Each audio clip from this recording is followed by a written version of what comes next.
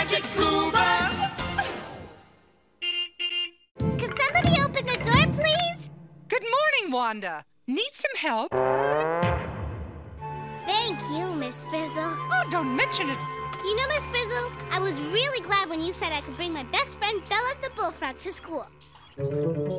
Phew! Between you and me, I don't think she liked being cooped up in my bedroom. Did Bella need more space in her home, Wanda? Absolutely! Our classroom is so perfect. Lots of space.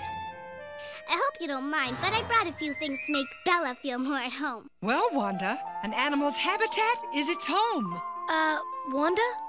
Excuse me, but that's my desk. Arnold, today is your lucky day. So, why don't you and Bella get acquainted while I unpack her stuff? Bella. Okay, but she better not give me trouble. All right, let's see now. There! What is this? Her beanbag frog. It keeps her company. I'm sure Bella will be very hoppy here. Get it? Hoppy? Carlos! Thing is, when Bella gets too hoppy, she knocks things over. 1076, 1077. So I think if we... Hey, watch out! Clear a nice big space for her, she won't get in anyone's way. Wanda. No way you're moving the rabbits. They've just settled down into their habitat. They've got their water, their food, and their shelter. Okay, Tim. But if Bella hops on their roof, don't blame me. Bella meet Rock. Rock meet Bella. Bella. No doubt about it. You two were meant for each other. So, Bella, what else do you need? A little fresh air?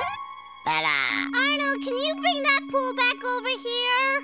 Stay.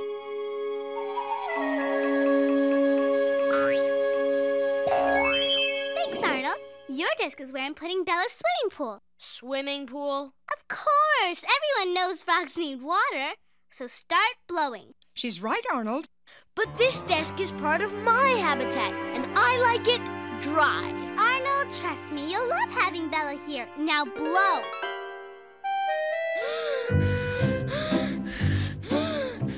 Okay, Bella. Welcome to your happy new home.